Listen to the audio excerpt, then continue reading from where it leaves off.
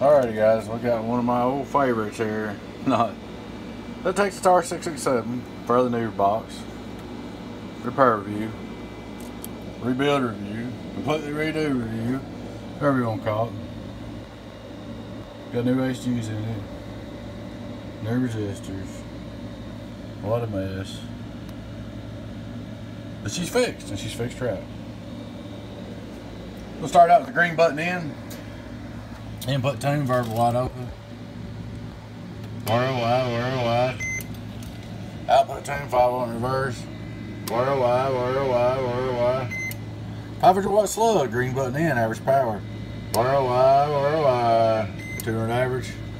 PP, worldwide. Green button in. Worldwide, she's doing 500 peak.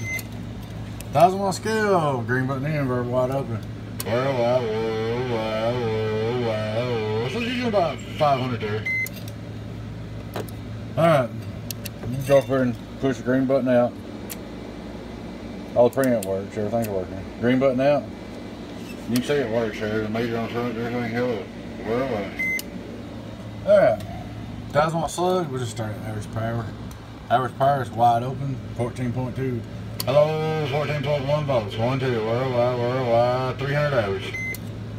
PP, 1000 slug, worldwide, 500, get on down. There she is.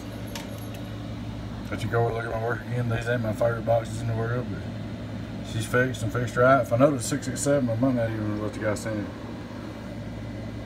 But it's a good customer. He want to fix. So guess what? It's fixed. It's about 550 on high and 14 volts. There she is, folks. You see everything, every button, everything works right.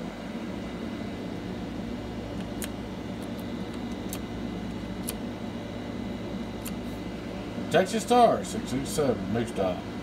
Was DEI, now it's HG.